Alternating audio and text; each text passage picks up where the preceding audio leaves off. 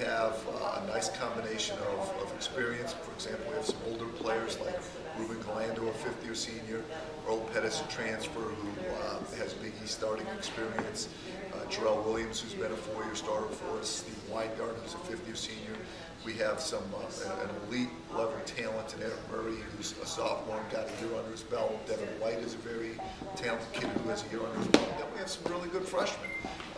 Tyreek Duran, Sam Mills, Cole Steffen, we're highly recruited players. And Matt Lopez is a promising big guy we're redshirting. So what I'm getting at is we have good players at the end of their careers, good players in the middle of their careers, good players starting their careers. So it's a really nice blend.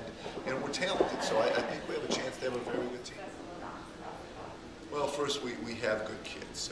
We have kids like Yves Makongo, who chose us over an Ivy League school, and this year our recruit Sam Mills chose us over an Ivy League school. Steve Weingart is a spectacular student, but we have kids of all level of academic abilities. We're like the real world. We have some great students, some average students, and some kids that really got to work at it very hard. But we have good kids who do listen and try hard. We have our school is founded by the Christian Brothers. Christian Brothers feel their calling in life is to change lives through the educational process. So we have a school that helps kids.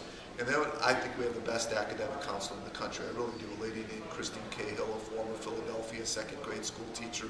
She's like our team mom. So we have the best help available. We have a nurturing school, and we have good kids, and it got us a perfect APR last year. How much do you think that attributes maybe a rougher season?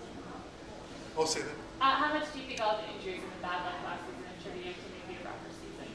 Oh, well, it just, we lost, our sports information people do a great job, and they calculated that we lost nearly 3,000 career points last year, which was by far the most in the country. So, you know, we out of 340 Division I teams, we literally had the worst luck in the country. We were #1 in the country in bad luck, and that has a dramatic effect on your season.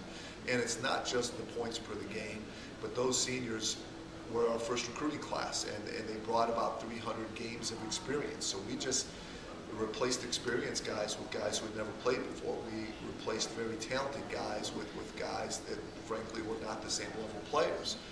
We were picked 4th in the conference last year preseason and finished in 13th because we really only had the team we expected for 4 games last year. #1 in the country in bad luck is not a good